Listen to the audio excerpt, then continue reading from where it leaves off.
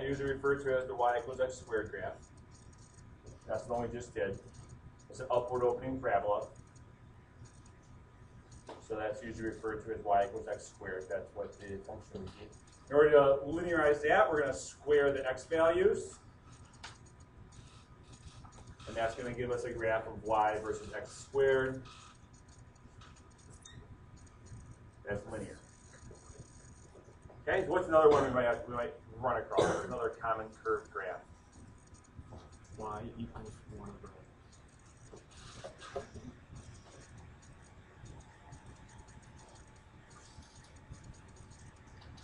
Leave them in the cart. We'll bring them in once they're done talking. Let's see that cart. Oh, no worries, no worries. Yeah, so we can have y equals 1 over x. That looks like there's like a skateboard ramp, if you will. It's called the inverse function of y equals 1 over x. And to linearize that, we're just going to inverse the x values. And that is then going to give us a graph that would be linear, probably coming down though, of y versus 1 over x. Like that. That would be the second one we might have to deal with. So you do the same process, but instead of squaring the x's, you do the 1 over x for the other column, and you regraph it as 1 over x over there.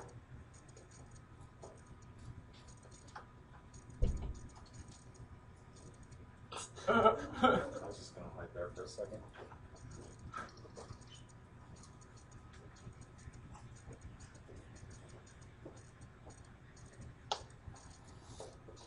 And what would the third one be, do you think? The third curve we would see quite often? It's very similar to the first one. Y square root of x, a square root graph, very good. So we have this, we have a nice little square root thing going on, like that. And then how do you think we're going to fix that one, do you think? Now remember, we hate square roots. We're going to square the y's. So to fix that one, we're going to square the y values. Again, mathematically, it doesn't matter what you do. You're going to square the y's. Not the fourth, but the y's, maybe.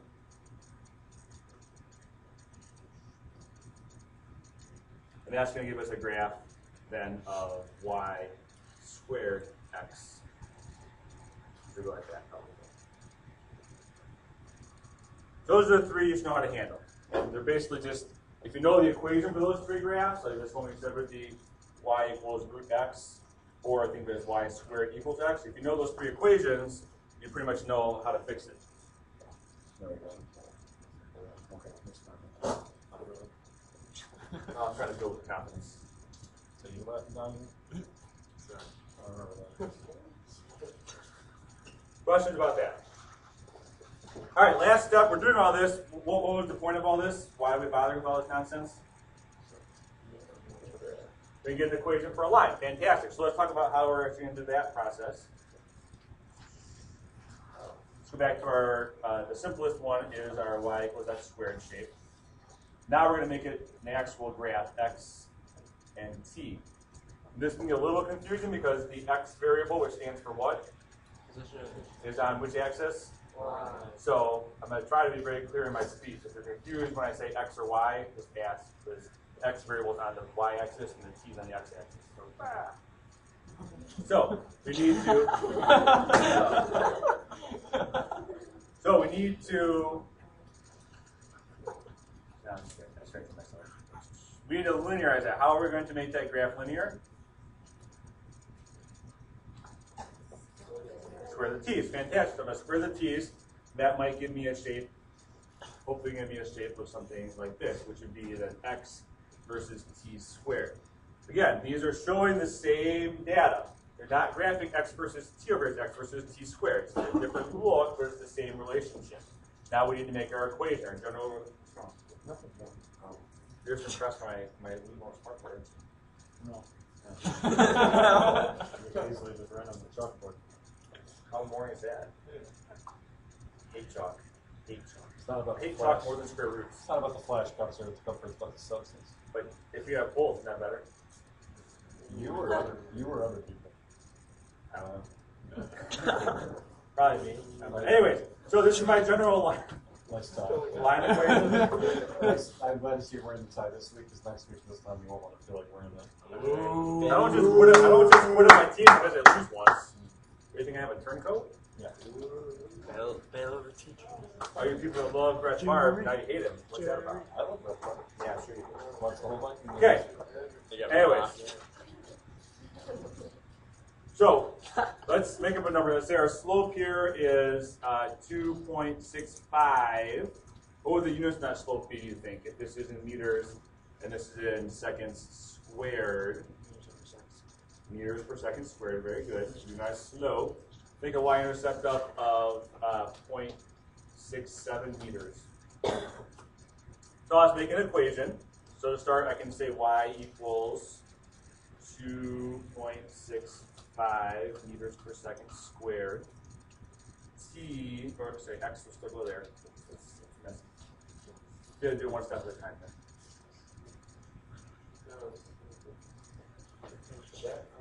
Oh, thanks. I do what I can. See, flash and some.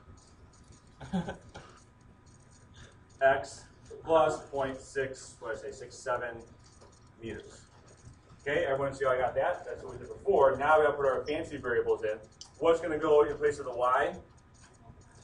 So x equals 2.65 meters per second squared. What's going to go in place of the x, do you think? T squared, very bright, plus 0.67 meters. And then you're done. Yes. That has to be that way because otherwise, if I say plugged in 2 seconds, if I didn't square that, I wouldn't cancel this second squared out, and I wouldn't get meters for my x on the left hand. So you have to plug in the right, you have to get your squared on that t, the units cancel out. The other thing, this is kind of the crazy part, is this equation we made is actually the equation of that curve.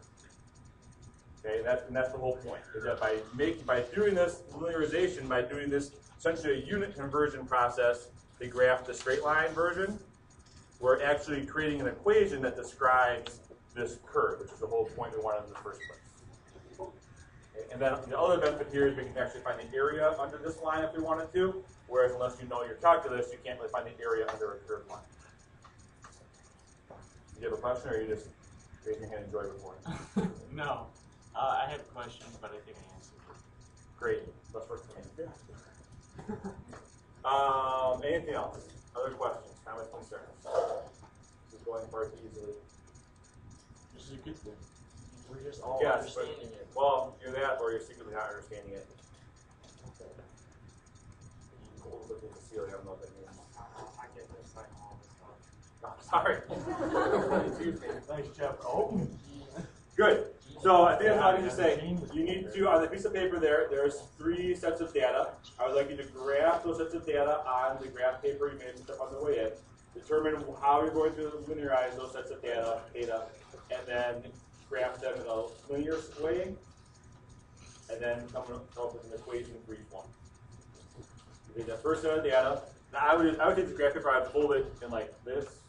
Like you don't need to use, I don't care how much you use, like you can just use like this quarter to graph the curve, this quarter to graph the linear part, and you have room to use all 3 pieces of paper.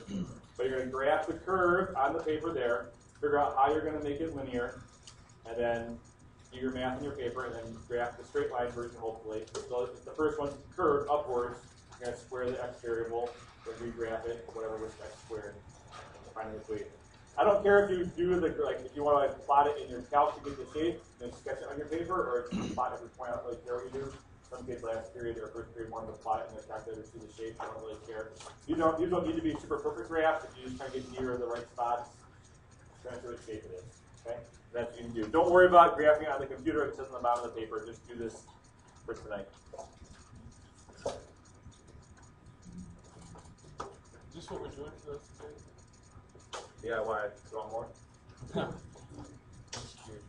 Because 12, 16, 40. You should be able to finish it. I would hope.